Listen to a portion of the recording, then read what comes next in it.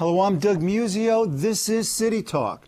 We begin the fall 2007 season with what else? Politics. Rudy, Fred, Mitt, Hillary, Baruch, and the Johns. And Mike, too? Iowa, New Hampshire, Florida, Michigan. Tsunami Tuesday. Oi.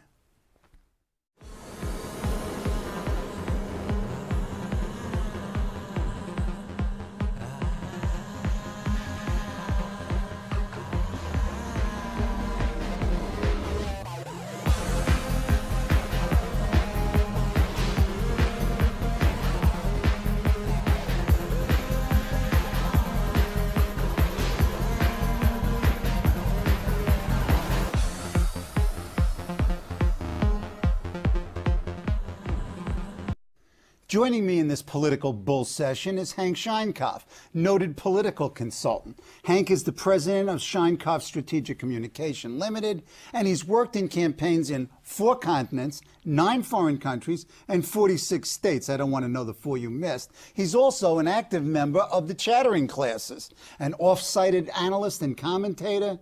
He's been called a political brawler and a lot worse. Welcome, Hank. Thank you for having me, Doug. You don't have any horses in this presidential race. Once is enough, thank you. 96. 96, one successful, 17 months. That's it. That's it. Next case. Okay. But we've just made you the chief media consultant for the Democratic campaigns of Hillary Clinton, Barack Obama, and John Edwards. How do you react to the Petraeus-Crocker report that was issued on, the 10th? If I'm John Edwards, I go back to the issues that have worked for me thus far, class issues and how the poor are paying too much for this war, and we've got to bring people home and make this country work again. Okay, so the populist argument, because that's what he's done. You can't, can't change that. Well, look, a horse is not a dog. Right. Once you're a horse, you can't become a dog. It doesn't work that way. Even though some of the candidates are trying. Well, Gregor Mendel said that you can't do that. It's I know, but politicians try to avoid that. With respect to Hillary, I'm very consistent if I'm her. She's been opposed to the war for quite some time. She's raised questions about it. And she ought to say, it's time to bring our boys home on a reasonable basis, according to Petraeus' report. I mean, that's not so difficult. Right. And with who's left? Barack Obama? Yeah. He can say, I told you from the beginning it wasn't going to work, and Petraeus has now proven us right. Let's bring the boys home and restore American support. Net impact on the campaigns? Zero. What about the Republicans? I know, Ed Rollins would be the guy to talk about it, but unfortunately couldn't be here. Now you're a consultant of Rudy Giuliani, Fred Thompson, and Mitt Romney. People of either party are disgusted by the conduct of the war, whether they agree with the basic premise or not. What they're more concerned about is domestic terror, i.e. attacks within the country. That is something that the Republicans are better positioned, frankly, to talk about, and is seen as much more strong overall on matters. Well, is there any basis to this perception? It is the failure of the Democrats in the post-Vietnam era. Remember, the Democratic Party, regardless of my own affiliation, is their standard bearers are the people that won 2 world wars, got us through the Depression, created the Marshall Plan, frankly started the Cold War, protected this nation, and lost the entire argument about national defense after Vietnam. Right. Ceding it to the Republicans. Right. And it wasn't just Vietnam, Doug. It was also the civil unrest of the 60s that made the Democrats appear to be absolutely out of control and therefore could not defend the nation. There clearly was an interaction effect, and the Republicans have played that Trump card, certainly in 2000, more recently in 2004. Let's look at this election cycle. This is a pretty wacky election cycle. Sure. I mean, this is, if not sui generis, something's going on that's unlike what we've seen. Let's look at this in macro. What is about historians looking back are going to say what? They're going to say Hillary Clinton probably might not have been the nominee had Barack Obama not done what he did, which was change the language in a way that talked to a younger generation of people who vote less and who are very different in their view about the So you're saying he made a strategic mistake because of the demography appeal? Demographic appeal. When he threw himself out of the campaign, essentially, the day that he had the great foreign policy exchange, the problem was he wasn't talking to people over 40 who have a higher probability of voting. He was talking to people under 40 who will pay no price, bear no burden, which is normative, by the way, to do nothing because they're interested in protecting their lifestyles. don't really understand foreign affairs, do not see the dangers in the world. So Hillary's the nominee based on more than that. More than that, she has stature. He has proven by doing those things that he doesn't. He is an important historical figure. Do not denude this man or put him down. By his very presence, he helps resolve finally. He gets close. He gets this nation, this extraordinary nation, much closer to resolving the civil rights era than ever before. Were he the nominee, it would absolutely resolve it. But he's getting us closer to resolving. I think that's important. Well, if he were the nominee, there could be, in the inter-party clash, the us and the them could be fairly divisive. And we are a nation of us's and thems. I mean, if you go back to 1928 and you look at the Al Smith election, a white man who was a Catholic was castigated for his religion across this country. So we have made great strides. I don't want to. How great strides have we made? If Mitt Romney becomes the nominee, come on. Mitt Romney has a serious problem, and it is not of his own making. He is a Mormon, and the data would indicate that people have a very strong anti-Mormon streak. But I would suggest the following, and I'm not a Pollyanna. My history is pretty clear about that. Right. Without by any measure. But I would suggest that this is a most extraordinary country. We have a black man running for president from the mainstream, not from the churches, from mainstream politics, okay, propelled on his own intellect and ability. Extraordinary. From a large state. From a large state. It's an amazing, amazing change of events in this nation. A woman running for president, a U.S. Senator from New York who has been in Arkansas and Illinois. Let's see, we have a Mexican-American named Bill Richardson. We have an Italian-American. I'm getting there. We have an Italian-American named Rudolph Giuliani.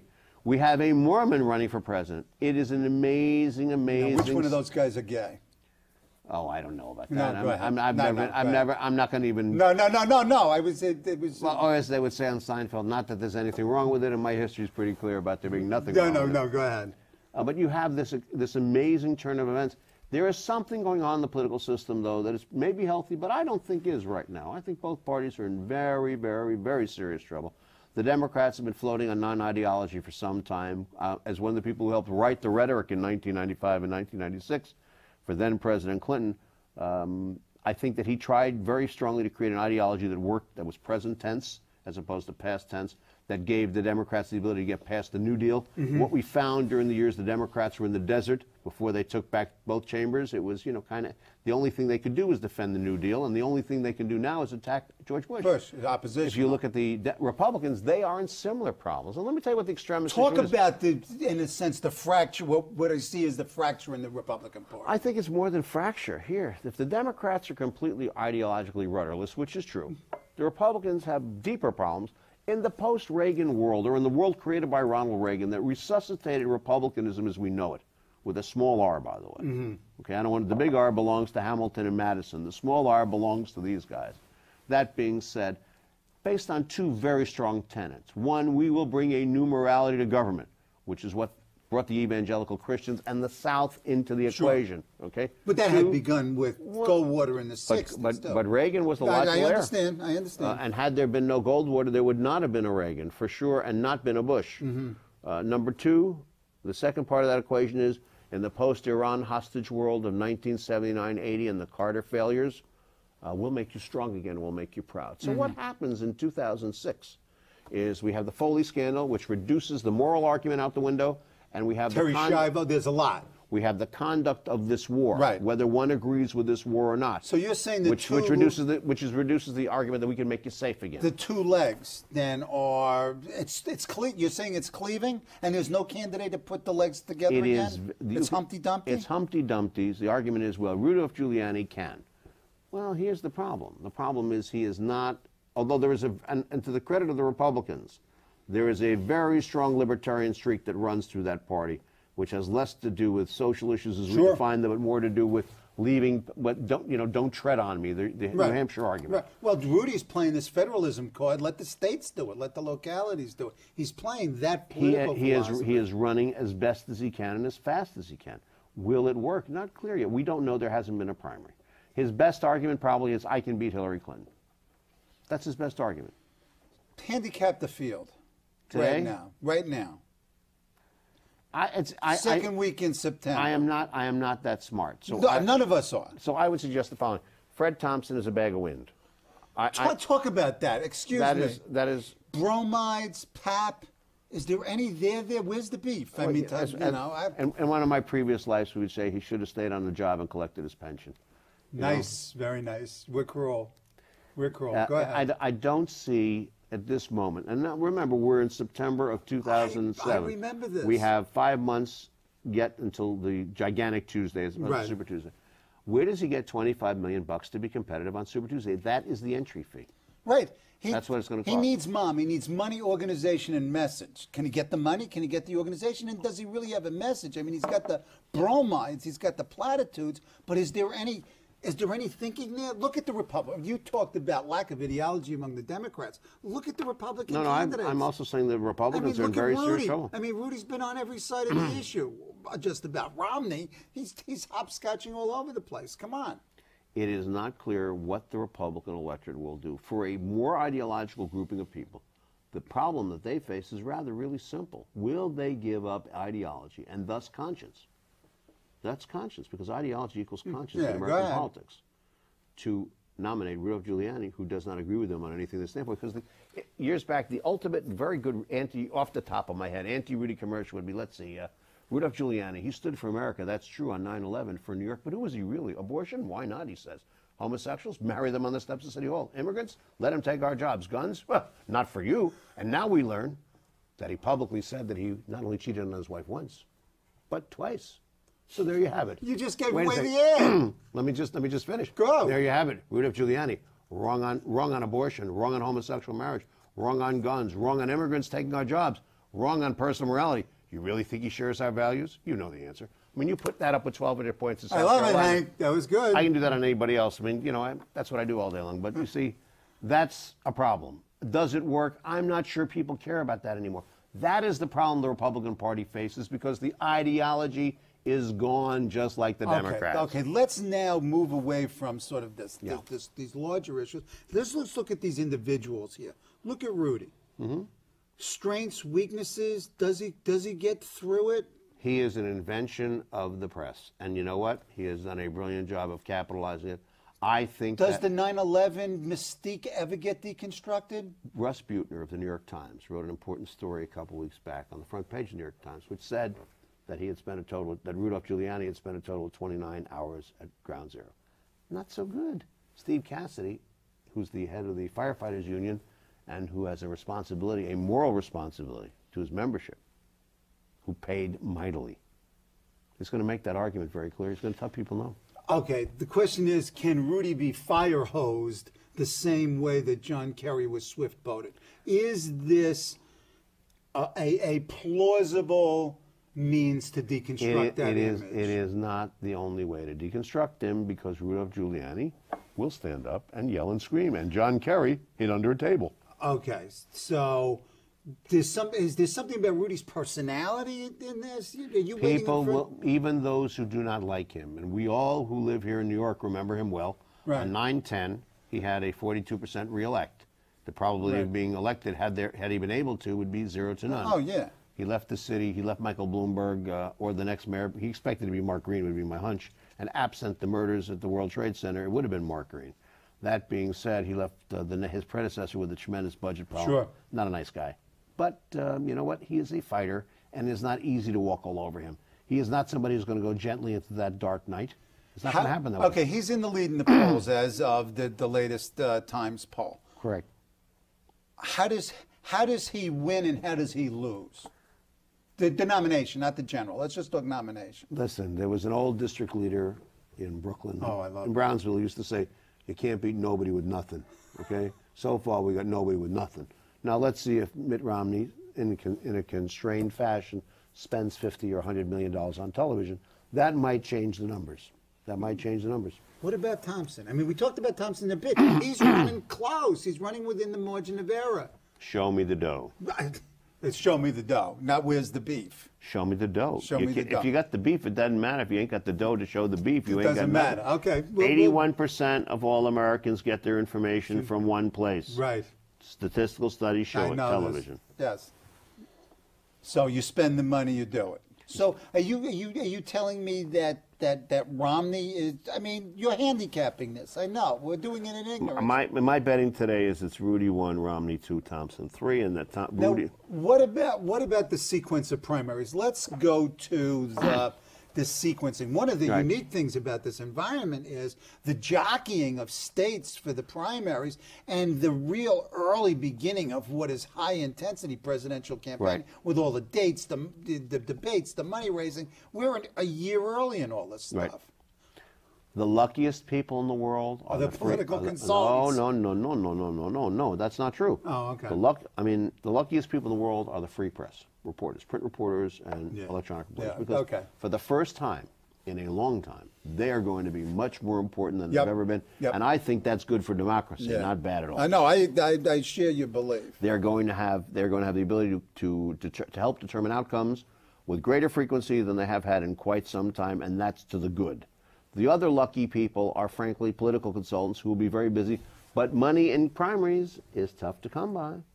It doesn't always get out there quick enough. Yeah, but it seems to be seeping out from everywhere. But only in a couple of places. Yeah, if you look at where the money's coming from geographically and across socioeconomic strata, this is a pretty broad-based Television funding. is not the only means to win these things. That's what I'm trying to tell you. Okay, go ahead. Free press is critical. Direct mail will be more important. Direct personal contact. Voters are not dopes. You know, they've had 70 years, almost 70 years of people in my business telling them what to do since the days, I think, when, well, it's less than 70 years, about 60 years, when these actors in the first spots that I recall done by BBD&O, an agency that no longer exists, jumped out of a foxhole and said, only Ike will go to Korea. And you saw the picture of Ike, and that was the end of that, as an Eisenhower. People are pretty smart, and they're sophisticated, and they're getting information the way that they want. The Internet matters, because more people are getting more information from the Internet. We don't know how to calculate that yet, but that is an area of, where political scientists and others ought to be paying some more attention. But if you get your budget, 80, 90% of it goes to TV. Not 90%. That's 80? Depends on the state. I mean, okay. You can't spend, you can't spend that kind of money in some states. And also the demographics of some of these states have changed. Nevada, which used to be cheaper to do campaigns in, is now much more expensive. In the old days, when I was a kid... So you need more money. When I was a kid, you used to buy after midnight because everybody got off work and the clubs and the shows. But now they're working 24 hours a day, and also people live there all day long. I mean, people didn't live in Clark County in the way they do. Clark County is the fastest growing retirement community, where Las Vegas is in the country. Are these candidates, or any of the candidates, taking advantage of the knowledge, that knowledge? I hope so. I hope so. Well, I'm available for a 520. Oh, yeah, right. For a 527 independent expenditure, but I'm not working on another. Right. I have been asked. It's a pit. We're not doing a pitch for you. I have been asked, and I'm not doing it. You're not doing it. 527 independent expenditure. Next. Okay. Okay. This is going to be another battleground election. Wait a minute. I'm not going to see an ad. I'm not going to get any mail. All they're going to do is going to come into New York and get money. Why would New York, which is a safe democratic state? Right. So I'm not getting it. This is going to come down to... they're going to just run in Ohio and Florida. Listen, welcome to the land of Sarkozy. Plus ça change, plus... right. Nothing changes. Right. Right? The last two elections. Here's what's going to happen. It's going to get down, ultimately, to the same 500,000 white Catholic men that have been in the game since 68 in multiple variations. Okay. And they're going to be there, and it's going to be... And now the betrayers... geographically distributed in key electoral states. Listen, now the Petraeus has told us the game is up. The trick is up, I mean, that's it. Now the Petraeus has become Humphrey Bogart. We have to move forward, okay? And the forward is economics, because the 500,000 people I'm talking about are scared to death about one thing: the destruction of the auto industry and all the jobs that are related to it, not just in the plants, but everything else. They vote, they swing, they move back and forth.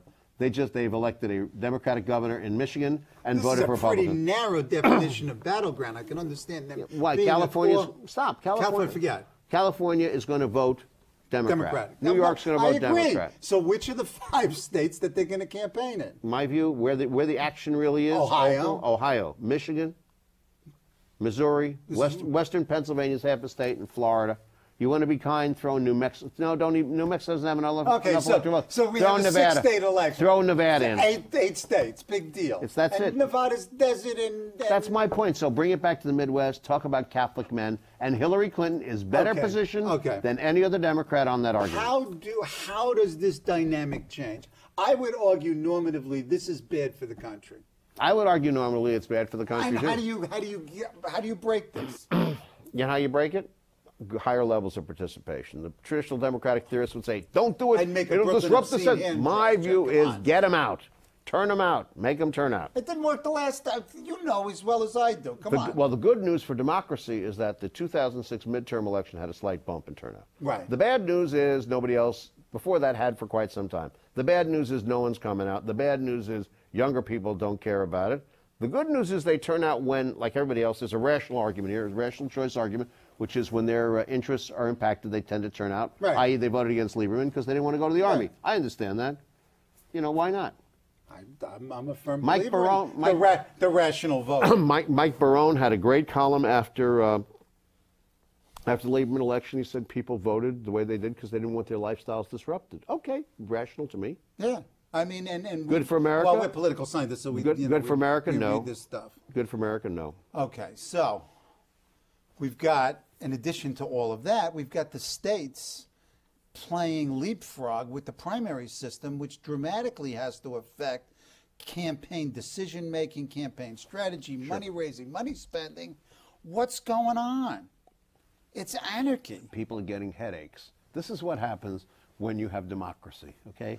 Democracy means there's shouting, and not enough political bosses. And not enough political bosses. So you don't have anybody making decisions. So Florida keeps moving around. That's really great. Florida, 14 media markets in Florida. All the actions in the let's see, in the Tallahassee, if it's from Orlando to Tallahassee, in that region is where the Democratic vote is. Plus in South Florida, but the Jews are there ain't that many of them. I don't want to blow anybody's mind, but you get north of Palm Beach County, it's hello wasps. Except for Orange County, Orlando, we have Puerto Ricans. A lot of Puerto Ricans. Why? Because Disney imported Puerto Ricans to go work in the resort. So Florida what? So Florida is a lot of media markets and a lot of money. So you got to plan that out. That's a lot of money. No, I know. That's what I'm saying. And who does South Carolina, not a lot of money. Right. And the movement of states like Florida and Michigan, it would appear to me, advantage those candidates who have the money and the organization. But also, like Hillary Clinton. That's correct. It advantages Hillary Clinton. And I'll tell you something else. It also lets the guys who are running those states, mostly guys, some women, but a lot of guys, allows them to then claim the chit. Say we were the first to deliver for X. Right. Which means when the big day comes and they're all swearing in and the money goes out the door, they get their better shots. Okay, what about New Hampshire and Iowa? I mean, are their impacts mitigated? Are they enhanced? I mean, I can make a case both ways. I can make a case both ways too, but I think what will happen is for the first time in history, in our lives, those two states we put in perspective. Because no longer will they necessarily lead the entire march. They will say, aha, this is what occurred, and it could create momentum, but there's too much happening afterwards. And too close. And good reporters, that David Broder, Brownstein, and the others, Adam Nagorny, Patrick Healy, people who really understand this stuff, will be able to take that into their text into account. Tsunami Tuesday, February 5th. Some 20 states, including New York, California, Illinois. Cold day here. Two possibilities. One is the game's over in both parties. That a candidate's got enough. I don't know what percentage of the delegates, but it's got to be a huge percentage of the delegates in both. But the other possibility is that you've got splits. Sure. You've got somebody winning California, somebody winning New York, somebody winning Illinois. It also depends. Not all these states are willing to take all states also. That's right, but most of them are. most of them are as of now. It's conceivable that you could have a real convention fight. Conceivable. Because if you've got a big enough split in February, there ain't enough left. We are now in September of 2007.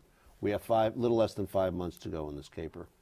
Iowa data 2 weeks ago, I think 2 or 3 weeks ago, Bill Schneider's at CNN had a great poll out that said, guess what?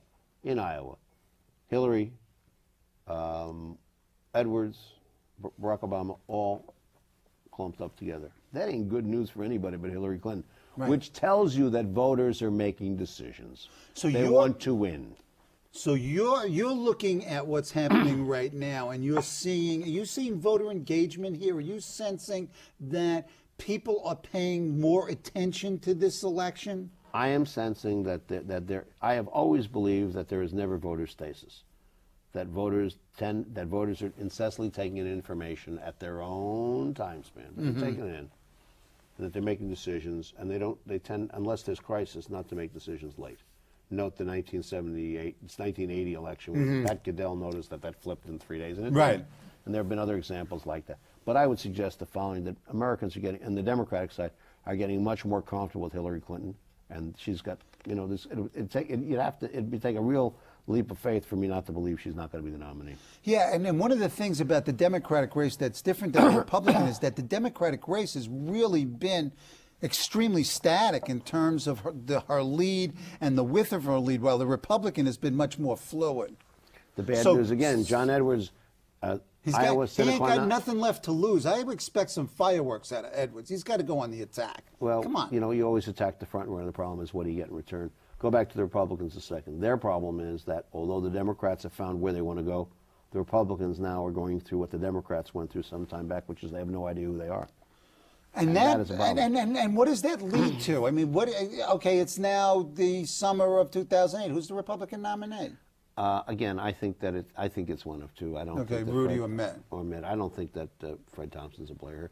And I would give the edge to Mitt Romney for a couple of reasons. We don't know what the impact is, and I may be wrong, but we have yet to. Here's the variable. Does he take $75 or $50 million and put it up on the air?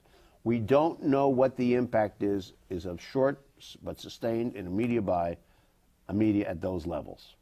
So this boils down to the money game. Certainly, money is has loomed more significantly as a participatory tool in American politics. There's no question. And religion plays a role, but it's not determinative. I have real empathy for fundamentalist Christians and others who are religious people and who have inculcated. The Tocqueville talked about religion as the great moderator. As a way to ensure that the system worked, because it would keep people in line, effectively, give them a sense of belonging. And the Southern tradition is part of that. I have tremendous, upset for them because the things they believe in have been destroyed. And what? What's the political implication? I think they're still going to they're still going to vote for they're still going to vote for the Republican. I don't care who it is. Okay. So it's Hillary versus Mitt or Rudy. Yeah, today that can change, but you'd have. It could change this afternoon. Look, this is the exciting game without any rules. That's what politics is. I stole that from a great baseball book called "Bang the Drum Slowly," and it still is Teg War. Okay, you're coming back. Hope so. Next time with your colleague. Well, if he shows up again, if not, I'm happy to do the show with you. Take care of yourself. Thanks for having me in. Thank you, Hank.